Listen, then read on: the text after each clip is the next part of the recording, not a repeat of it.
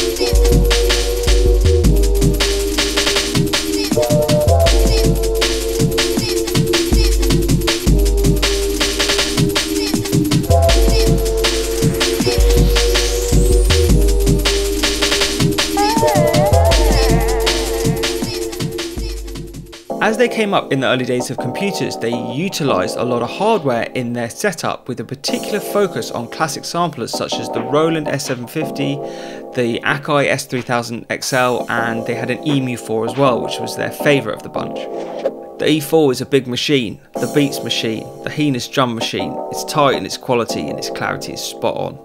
One particularly interesting technique they actually mentioned using in this article here, this is a Future Music Magazine article, and I actually bought this to do a bit of research because it's one of the only things I could find from back then with Source Direct talking about their techniques. But anyway, they talk about the way they would use the EMU to do the bulk of the processing, and they would use the filters in the EMU, and so they would kind of get the breaks ready to go and ready to be programmed, and then they would actually import them into the Akai because they believe the Akai had tighter MIDI timing than the EMU did. So what we do is put our beats on here and then sample them across the S3000 already proved, split, pre-stretched and filtered, put them on there and play without any effects and just use it for its tightness. The pair were also close friends with Rupert Parks, aka Photek, and we can clearly hear a lot of similarities in their styles. I think this is especially true in their track Stonekiller, which features ninja level break chopping very similar to Photek's Ni Ten Ichi Ryu.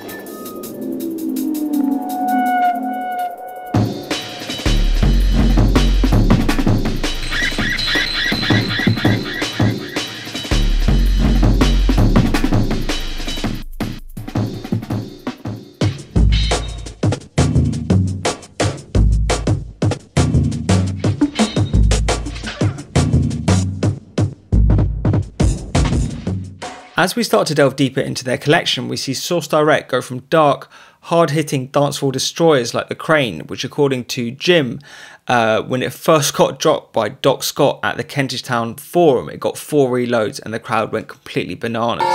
Listen, you're gonna hear some exclusive material never heard before. Source Direct! Yeah!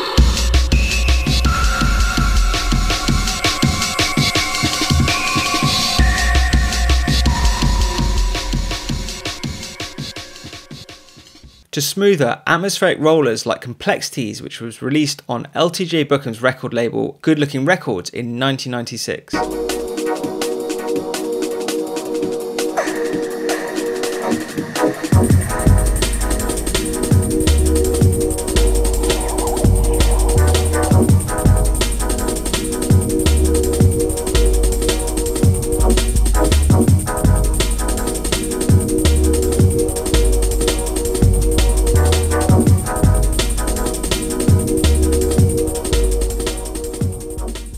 They even got a small feature in the movie Blade, which is an action-packed cult classic featuring Wesley Snipes roaming around for an hour and a half chopping the shit out of vampires. I'm getting a little tired of chopping wood. You're wasting your time. It's a dead language. The ancient text can never be translated. You wouldn't even understand them. David Frost! I'm talking to you! Shh! Keep your voice down, Gitano.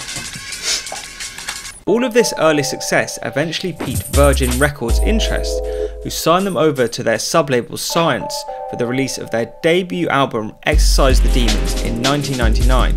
It was actually this deal with Virgin that seemed to be their undoing, and as the pressure mounted, their relationship began to struggle. The duo sadly split in 1999 and went their separate ways.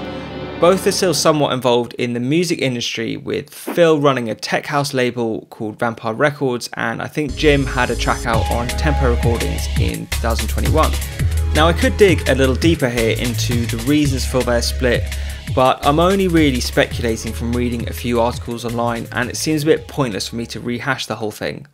I think either way, they have released some incredible music under Source Direct, and they were both pioneers of the genre, so they deserve a huge amount of respect for what they've done for drum and bass and jungle.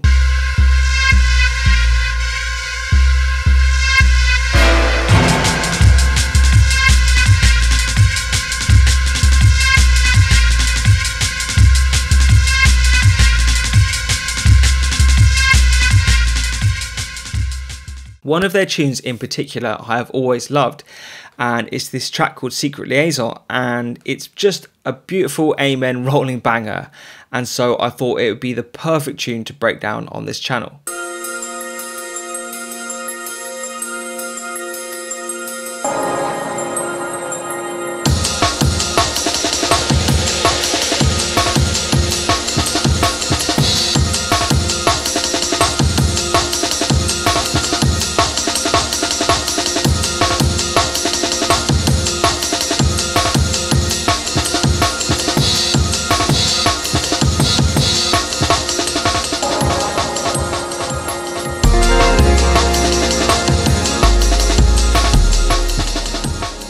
Okay, wicked, so that's the end of the first part in this Source Direct breakdown, and in the next part I'm going to be starting to get into drum break processing, and then we're going to do drum programming, and then synths and bass, and probably got 3 or 4 more tutorials to come in this series. So I'm really stoked to bring you the rest of it, and yeah, happy Easter to you all. I will catch you soon back on this channel. Peace.